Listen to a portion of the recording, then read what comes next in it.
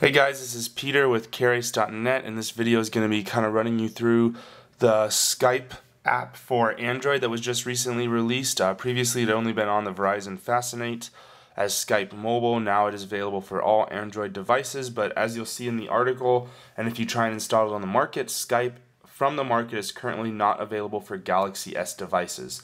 We will show you a workaround for that in this video, but do keep that in mind. Look to the article for more information about this. So first we're going to show you kind of Skype on the desktop. Most of you should be familiar with this, but for those who aren't, so this is the desktop software. On the left it'll have your contacts. On the right, once you click on a contact, as I've done, it'll kind of show you more details about that contact.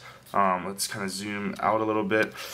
So it shows that you can call on the top. It shows what language they're in, what country, what time it is in their country. Very convenient if you're not knowing when or if you should call someone at the moment.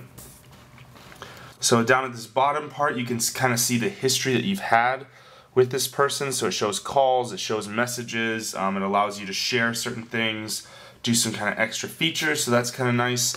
To start off with, we'll just run through a desktop to mobile call, and that'll be real quick, and we're going to be doing this call on an HTC Evo running the Skype software that is currently available in the market. So let's kind of show you that. Again, this is on Wi-Fi right now, and as you'll see, as soon as I click call, it's fairly quick at connecting between the desktop software and the device. I'm not going to answer only because it creates that really annoying echo that you get when you have two phones next to each other, but that kind of gives you an idea of, again, how easy it is, how simple it is, and also what's great about this is now if your friends in other countries have Android devices, if they run Skype, then you can essentially call them from your mobile to their mobile for free. So that's a really nice, convenient thing.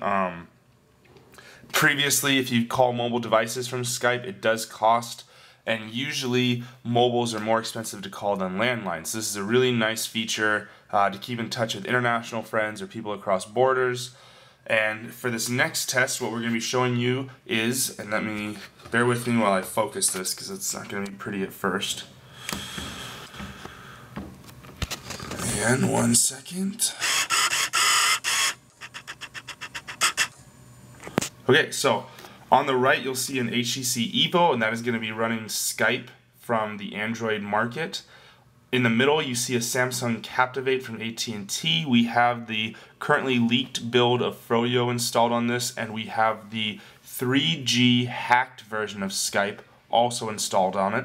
And on the left is a Verizon Fascinate with the original Skype mobile software installed. So let me kind of wake these guys up. Give me a second to do that because it takes a little bit for each. And let's hope they don't die on me in the middle of this.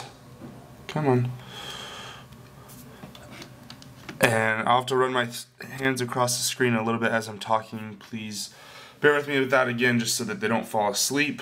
So again, really easy. The differences between Skype Mobile and Skype, as you'll see on the top, Skype Mobile has one less tab, and that is My Info. You can still change this and still set your status on Skype Mobile on the Fascinate. It's just not an easy to reach tab.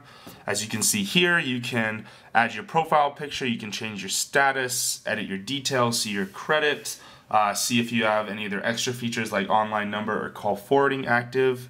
Again, excuse me from swiping each screen. One thing to keep in mind on the Verizon Fascinate is if you are going to go with Verizon and you're not going to get an unlimited data plan, keep in mind that you cannot install Skype and have that run along with Skype Mobile unless you do the hacked version. Again, this is just for people who are uncomfortable with those kind of pieces of software, the hacked ones. So keep that in mind, because again, it won't run on Galaxy S, and I believe there's a conflict between the Skype Mobile and the Skype, but I think for the most part it's just that it won't run on a Galaxy S. So, and the reason you should keep that in mind is because Skype Mobile on the Verizon Fascinate will not work over Wi-Fi. It will only work over Verizon's data connection. So keep that in mind. Skype that is now available in the market will only work over Wi-Fi for the US, and I believe one other country, I forget which at this time, but it will only work over Wi-Fi unless you get, again, the one you're seeing in the middle, the 3G hacked version, which is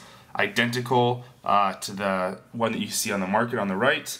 But again, keep that in mind. So now running our test, we're just going to add a person. We're going to make a call from the 3G hacked version just to show you that it works. We're going to make a call from the Wi-Fi version, again, just to show you that it works, and we'll go from there. So with this guy, we're going to add a contact. So again, pretty easy. We're just going to search the Skype directory and enter the name of this middle guy, which is CareAce3. And hopefully none of them. And there's the dictionary at its best. Sorry, one sec. I'll take this away for just 2 seconds.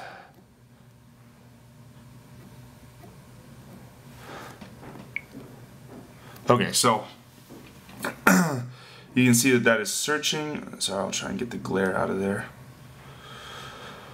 The searching the database is a little slow at the moment. Obviously the desktop's a little bit faster, but it's not too bad. You're just not going to be able to, quickly add someone, call them in 5 seconds and be on your way. So do keep in mind that does take a little bit. So there we go. It found our contacts. Now we're just going to click it. You can add a message if you want. Since I know that it's going to just be me, I won't add a message.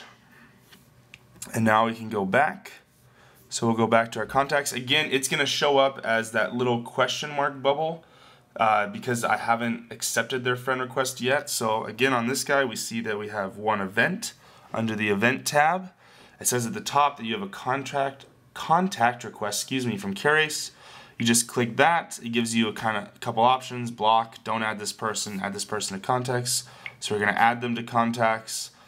Go back to our contacts. Now you can see that it changed from the question mark to the green, so we're good there. So let's try calling that.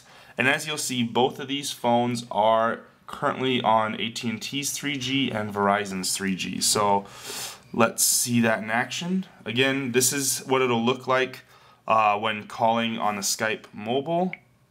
And this is what it'll look like on the Skype app from the market, or again, the 3G hacked Skype. So bubble on the left, similar to Android 2.2 and 2.1 stylings, and this whole range of options on the right. So we're going to call them from the Fascinate.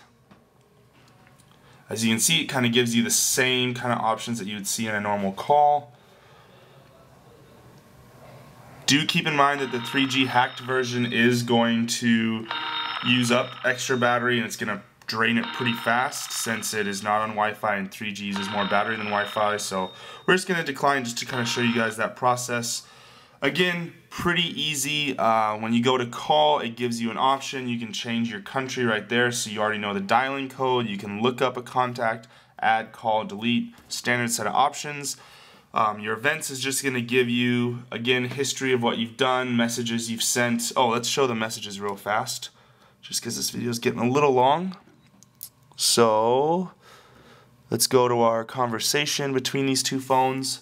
Again, bubble styling, instant messaging type conversations. If you had your screen names there, it would show that. Gives you times, messages. Again, pretty easy stuff. Gives you quick shortcuts back to your contacts or events at the top.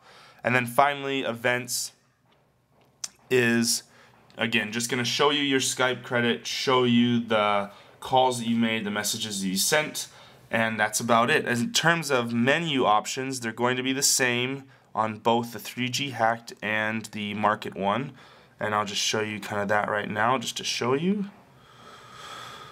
So don't think that the 3G hacked version is going to skimp on the features or anything like that. It has the same set of features, it just allows you to call over 3G instead of Wi-Fi. So again, that is Skype for Android. If you have any questions, let us know in the comments, and look to our article to find out more about that 3G hacked version, the Skype mobile specific version for the Fascinate, and then the general Skype app that's found in the market. Thanks for tuning in, and hope to see you soon.